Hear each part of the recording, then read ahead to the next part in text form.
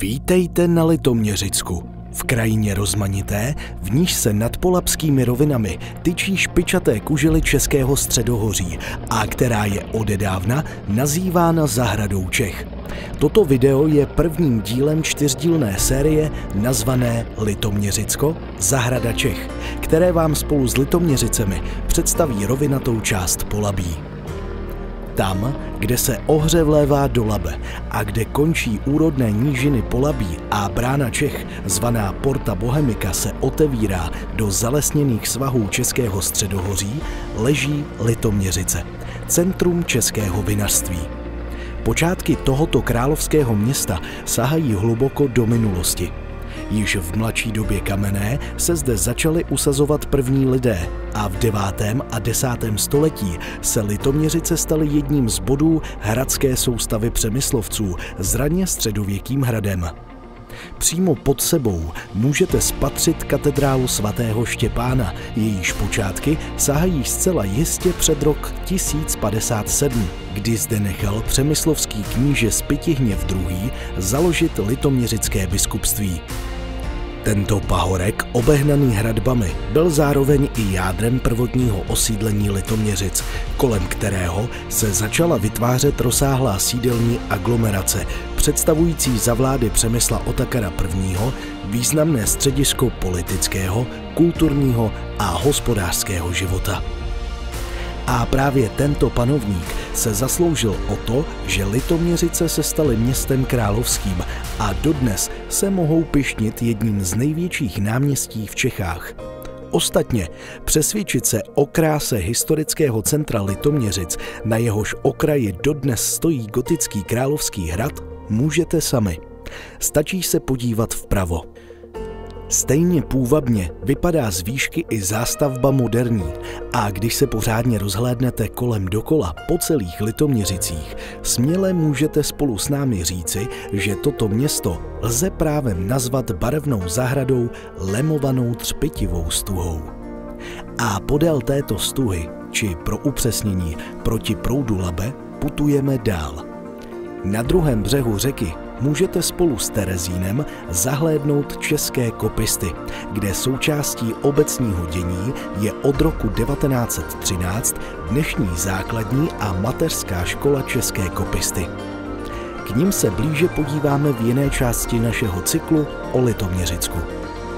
Mnohem blíž ale máte Zdymadlo a po své levé ruce Trnovany, které s největší pravděpodobností vznikly stejným způsobem jako Litoměřice, tedy postupným usídlováním lidí všech možných pravěkých a starověkých kultur.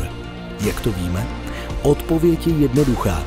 V roce 1057, kdy byla založena litoměřická kapitula, už Trnovany existovaly. Jak pohled na Třeboutice a vrch zvaný Křemín napovídá, pomalu se blížíme ke Křešicím a jejich dalším místním částem Zahořany, Nučnice a Sedlec.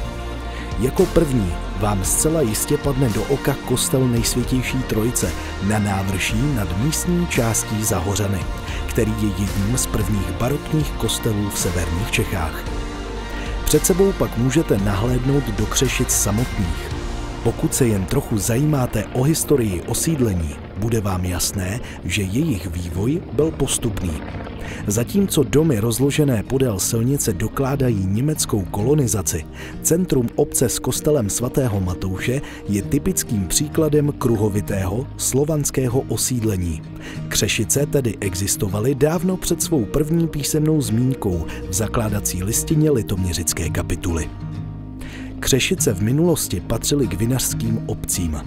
Nyní zde lidé pěstují převážně zeleninu a jediným průmyslovým závodem je textilní továrna Scheller.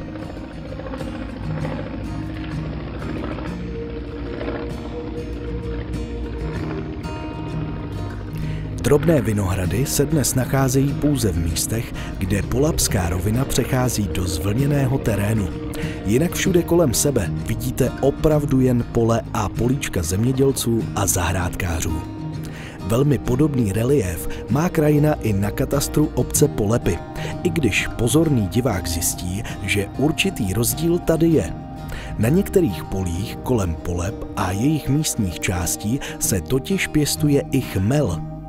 Pod správu obecního úřadu v Polepech náleží i okolní vsi Okna, Encovany s velmi zajímavým renesančním zámkem, Hrušovany, jimž od 14. století vévodí kostel Narození Panny Marie, Libínky a Trnová a Třebutičky.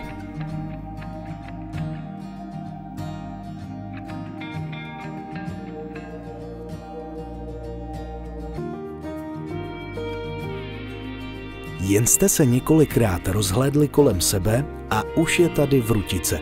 Sympatická to obec, která je poprvé doložena v roce 1088 jako majetek Vyšehradské kapituly. Jméno obce vám možná připadá zvláštní, ale vězte, že odvozen je od slova vruta, tedy pramen, který vře. A takovýto pramen se nalézá ve středu obce u kaple.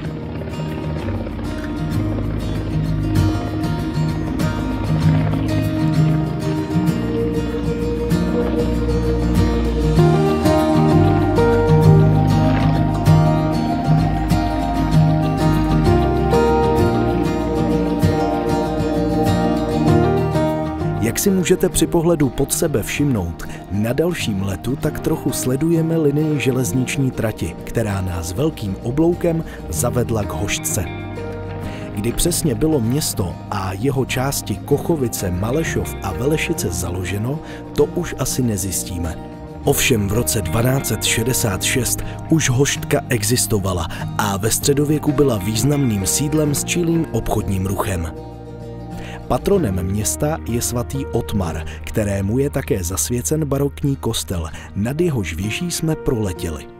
A kterým směrem zamíříme teď? Pokud vás, stejně jako nás, přilákala lesknoucí se hladina Labe, hádáte správně. Škoda, že v tomto okamžiku a v těchto místech nepluje po Labi žádná loď, protože zdymadlo a především plavební komoru máme možnost prozkoumat hezky zblízka.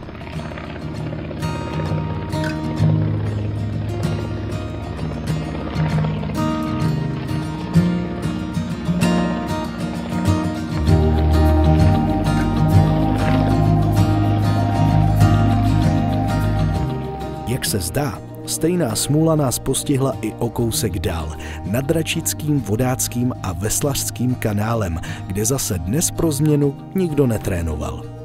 Co se dá dělat? Letíme tedy dál, zpátky na pravý břeh Labe ke Štětí. Kolem nás se rozkládá krajina rovná jako stůl, ale stačí, když se podíváte za sebe a zjistíte, že i rovina má svůj konec, v tomto případě u bájného řípu. Nás pro tento okamžik zajímá Štětí a jeho okolí.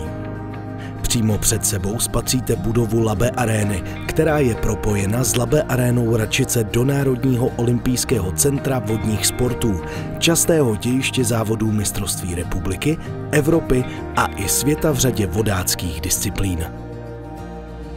Štětí je moderním městem s bohatým kulturním a společenským životem.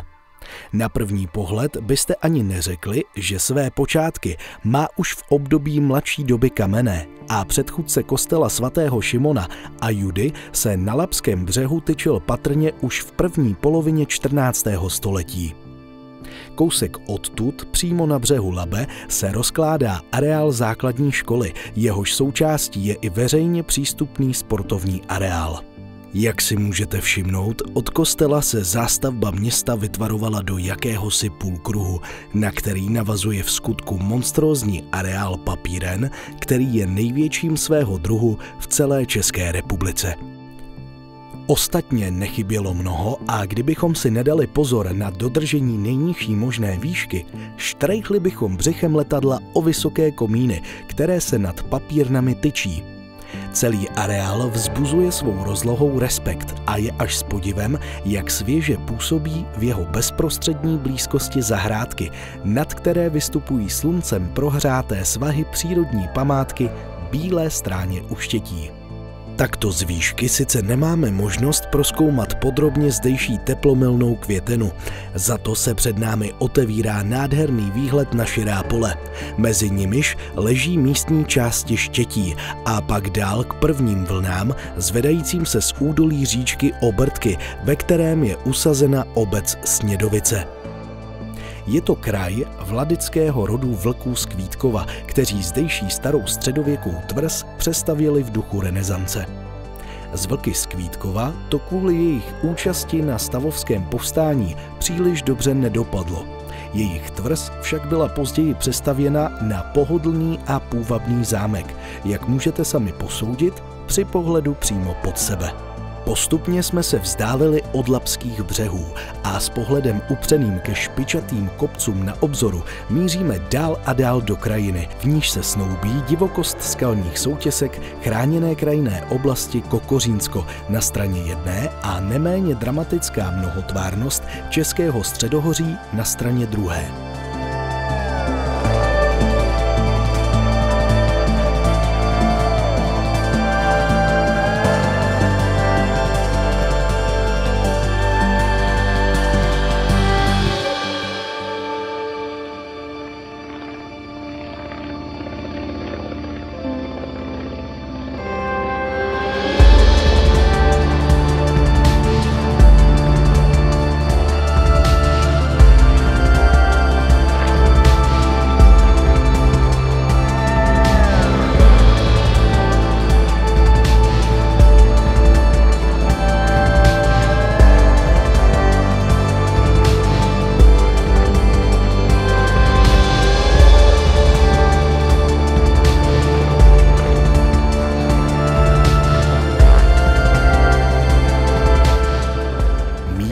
Šťavnatě zelené údolí Úštěckého potoka jsme zalétli nad Drahobuz.